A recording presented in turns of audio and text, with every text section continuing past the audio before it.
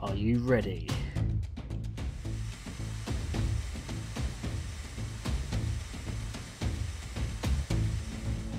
For the greatest train simulator mod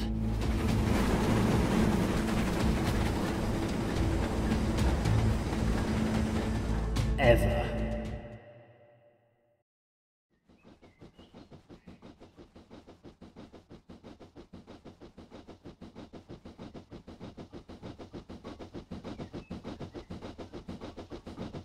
I'm so happy right now.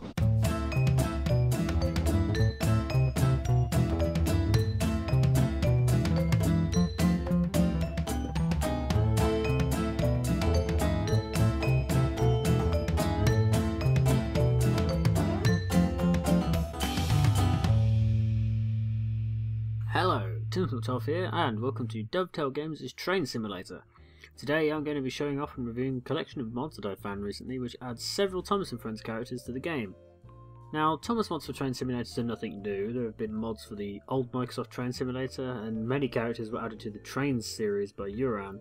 But what I like about this train simulator is not only is it, in my opinion, a much nicer game overall, but the installation process is so much simpler. No more awkward installation software for me. First, I'll quickly throw in an installation guide for the uninitiated. Download the engine or engines you wish to install, links in the description.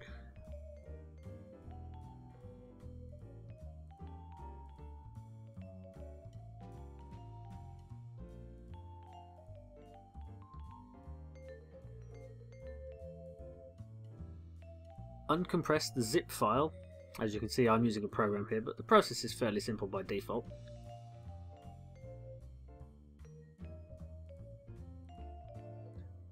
Then go to your C drive, then click Program Files 86, then Steam, Steam Apps, Common, Railworks, and then open utilities.exe. It'll then probably ask if you want to allow the program to make changes. Click yes and you should get this window. Click the Package Manager tab and refresh the window. Click the Install button and then go wherever you unzip your downloaded file.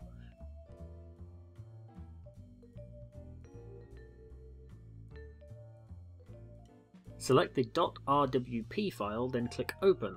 The files will now install.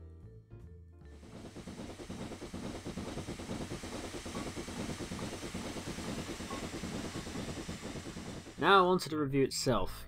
First things first, all the engines available have been really beautifully rendered.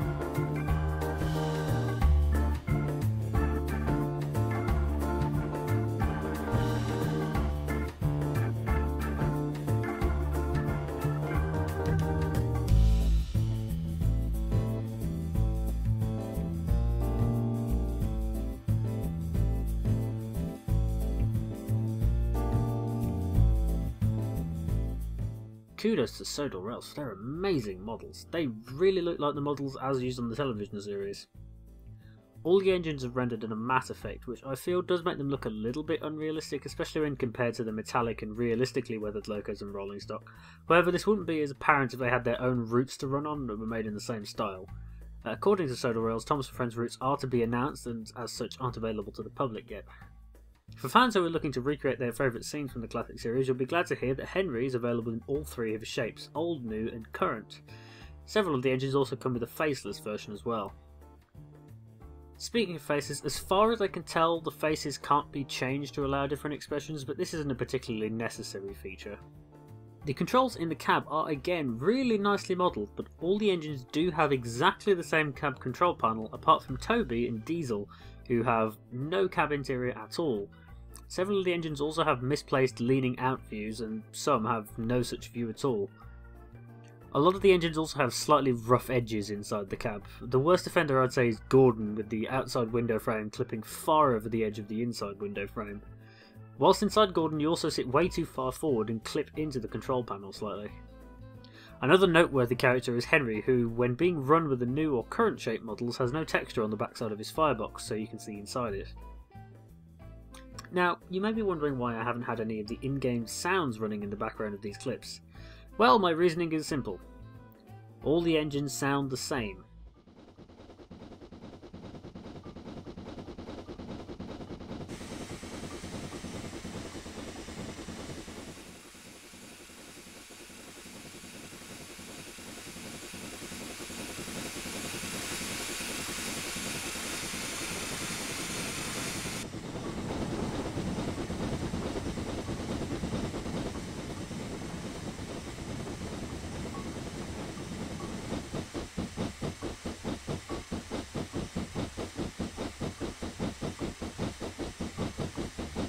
Yep, that's right, every single engine, despite a couple of examples, used the sounds from the Stanier class Black 5 loco.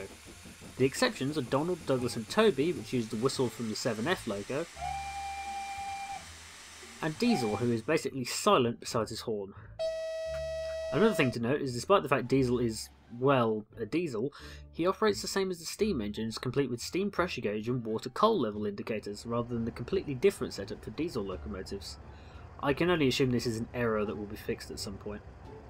Now, this is a strange error I came across while collecting footage for this review. Gordon, for whatever reason, decided to drop all these engine sounds mid-journey. This also happened when I reset the scenario. The only conclusion I could come up with is that the AI-driven locos from the Exeter Kingsweir DLC had something that was overriding the sounds from Gordon.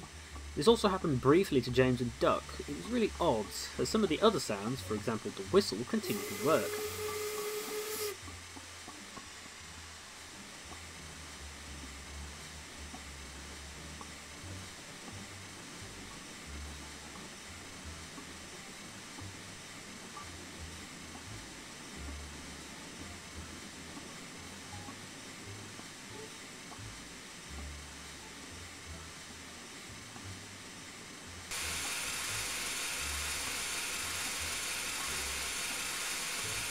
Some other smaller errors to note is the animation of several of the engine's side rods and wheels.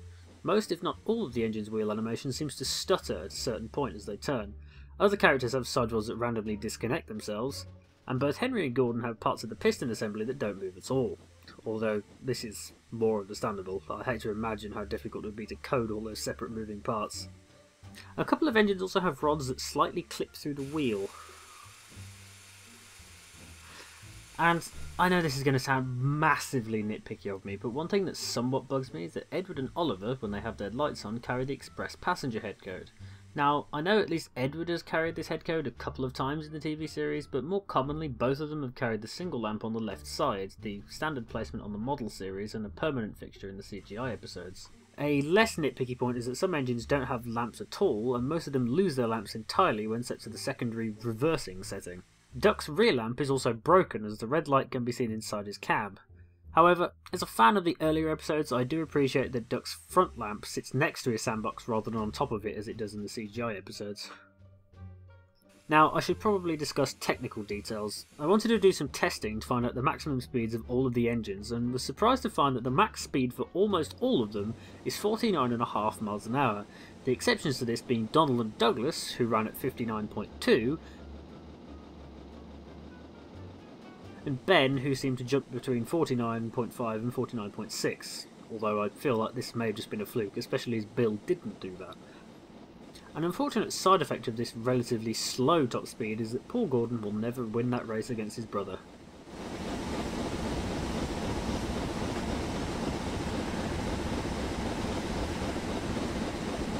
Oh, the indignity. Now, another thing to talk about is the rolling stock. Now, the only rolling stock I'm using here from Sodorrails is Annie and Clarabelle. The other pieces of rolling stock that have appeared in this review are from Tomixnscale89's website. Despite there being two different sites involved, however, the general consensus is the same. They're too quiet. Now, I know that this problem may come from the fact that these DLCs are getting a bit old now. The stock sounds from a lot of these older DLCs, such as the Somerset and Dorset Joint Railway, also have very quiet running trucks and coaches. When I first started playing with the Exeter to Kingsbury DLC in early 2016, I immediately fell in love with the updated sounds in the game. Just take a quick listen.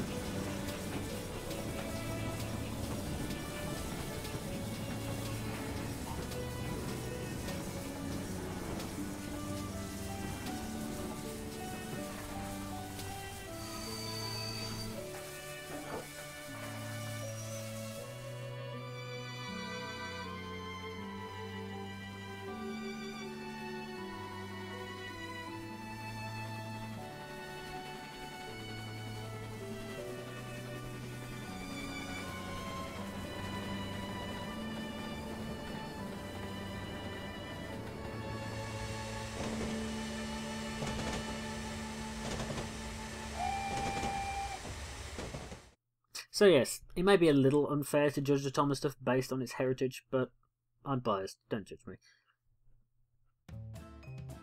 So, in conclusion, the model work is excellent with great attention to detail, however the animation errors, lack of original sounds and uniform max speeds kinda detracts from the overall thing.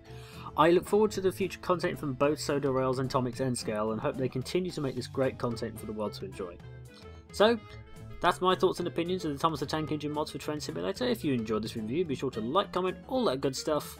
I've been Tim12, and I'll see you next time. Bye!